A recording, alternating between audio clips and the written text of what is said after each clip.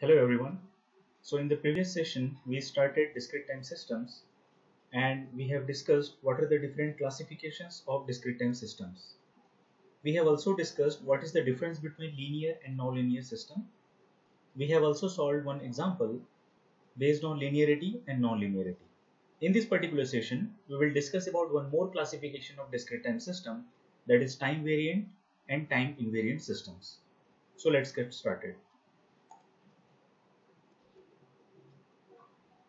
Now, a discrete time system is said to be time invariant or shift invariant if its input-output characteristics do not change with respect to the time.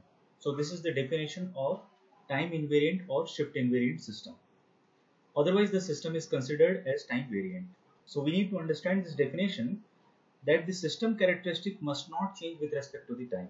Then only we can say that the system is time invariant system. Now, there is a condition which has to be satisfied to test the time invariance of a system. So the condition for a system to be time invariant is y of n comma k is equal to y of n minus k. And the condition for time variant system is y of n comma k is not equal to y of n minus k. Now let us understand what exactly y of n comma k is and what is y of n minus k. So by looking at this y of n minus k, it is clearly visible that y is the notation for the output, n is the time, and k is the shift variable. So y of n minus k is delaying the signal by k unit. So basically we can say this part, this RHS part, is actually the delayed response, or we can say the delayed output. So that we have written over here, y of n minus k is my delayed output, or we can say delayed response. Next, what is y of n comma k? Basically, when an input signal is delayed and after that it has been supplied to a system, then the output signal what we receive is my y of n comma k, which is output or response due to the delayed input.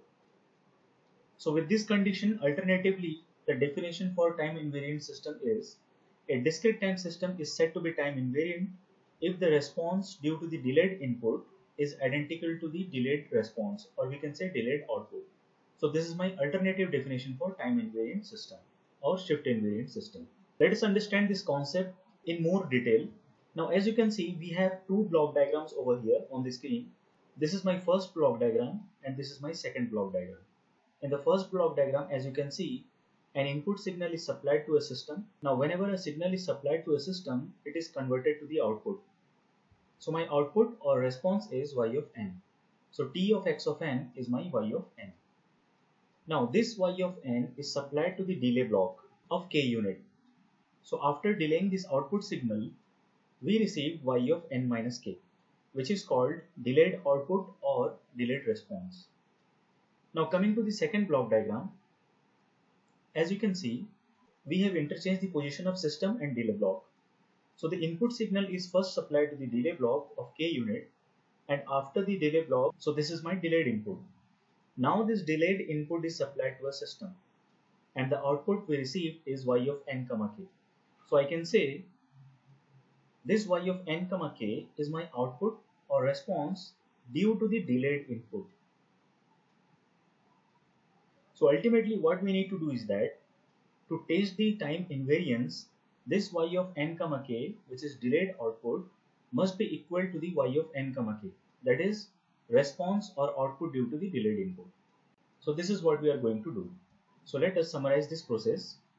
To test the time invariance of a system, we will first go through the first process where an input signal is supplied to a system to produce the output. Now the output is given to the delay block to produce the delayed output, which is called my delayed output or delayed response. Now the second point is the input is supplied to a delay block to produce delayed input. Now this delayed input is supplied to a system to produce output due to delayed input, which is y of n comma k. So this is all about time variant and time invariant system. So in the upcoming lecture, we will understand the concept with some examples. Thank you.